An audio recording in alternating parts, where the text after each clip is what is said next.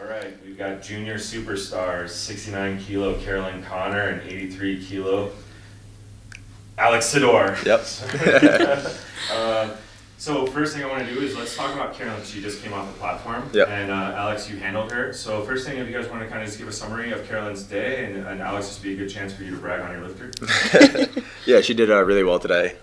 We came into this meet squatting 177.5, benching 90, and deadlifting 405. But due to the day, we just took what was there on the day. So she squatted, she matched her PR on squat, and then bench, she bench 85, which was good. 87.5 was there. We just took a little too big of a jump on to 90. And then for deadlift, she hit 175, which was pretty good. You know, she's happy about that. We just have some things to work on. We're going to be switching days around for her SBD days, switching around volume, stuff like that. And just working on a little bit more technique for deadlift to really like refine that and, you know, just get the better technique of deadlift. First of all, congratulations on your performance. Thank you. I always like to ask lifters this. Your third squat, first of all, was epic.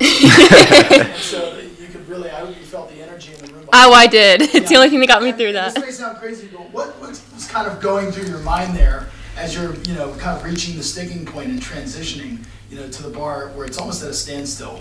Yeah, so the noise definitely helped. But I also have a very, like, all or nothing mindset.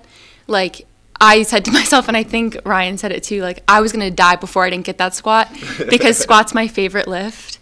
So I'm very proud of my performance with squat, and I just wanted to make myself proud throughout the entire day.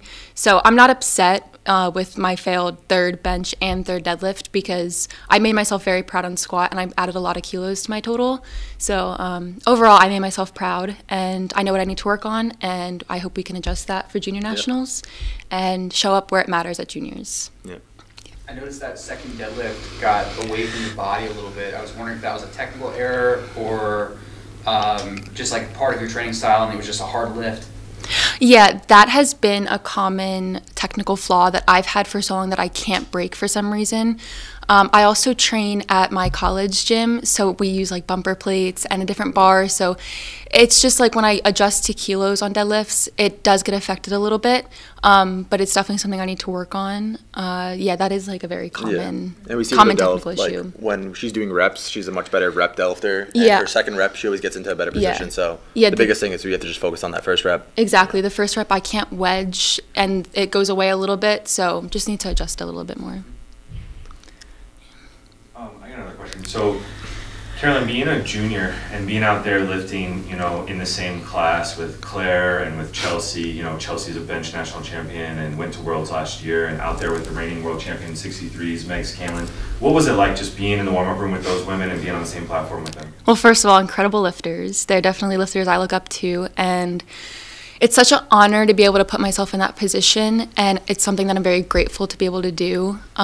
It definitely inspires me to do better, and it definitely holds me more accountable. So, yeah, it's a very big blessing for sure. All right, any more questions for Carolyn?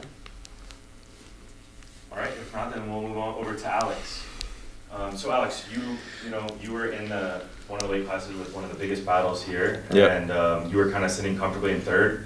And how did that feel? I mean, just kind of like, were you just on cruise control all day or what? Yeah, it was okay. I just, going to the meet, I just got a little sick. So I had a little food poisoning going to the meet.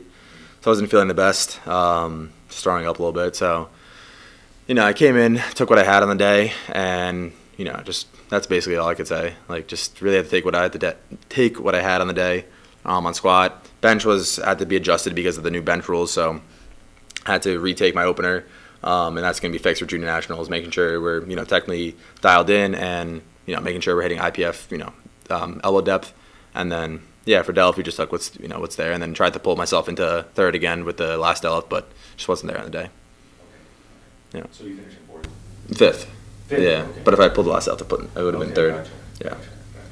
And the same question, I mean, you're out there with Deuce Gruden, you know, he was a junior world champion before, now he's a national champion, he's got one of the biggest totals in your weight class by anyone. What was it like just, you know, competing against him and Sean Jin? Yeah, it was awesome. I mean, I've competed against Sean twice now before, you know, amazing competitor, and, you know, first time competing against Deuce, like, both amazing competitors, just seeing them in the warm-up room, seeing them locked in their element, just, you know, something I could just always model after, you know, it's just amazing. Do you see these guys as adversaries or role models to look up to? When you're back in there with them, what's your mindset as you think about them? I mean, on the day, I would say like I want to beat them. Obviously today was obviously pretty far off, and I'm working towards that. Getting there eventually. But I do see them off the platform as role models, as people, as inspirations. I want to eventually get there and eventually, become a IPF Junior World Champion, IPF Open Champion. Later down the line, just keep grinding it. Day after day, week after week, year after year, and just being consistent. This is a question for both of you guys, but as younger lifters, do you guys see yourself staying in the same weight class or gradually, eventually moving up to the next weight class as you gain muscle mass? Yeah, I'll go first. This is probably my last year at the 83, just because cuts have been kind of rough on me.